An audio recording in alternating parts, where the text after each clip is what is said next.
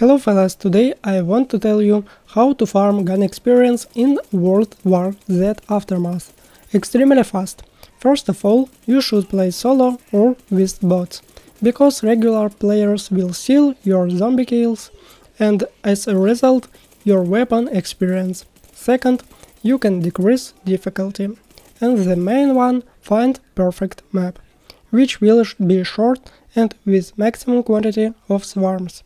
And I already found such kind of map for you. Episode 2, Jerusalem, Chapter 3, Tech Support. At the start of the map, we just open the door and there are first swarm.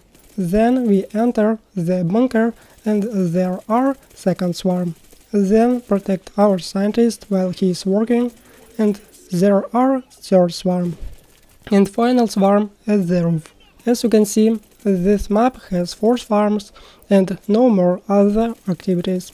That gives you opportunity to farm 1000 plus gun experience at the end of every map. But I recorded video with secondary weapon and in this case we have lock at 500 experience.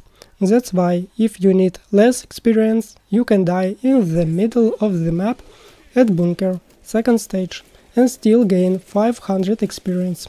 As a result, full map 1000 experience plus, half map 500 experience plus.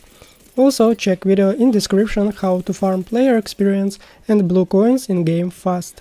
If video was useful for you, don't forget to press like button and subscribe. Good luck, have fun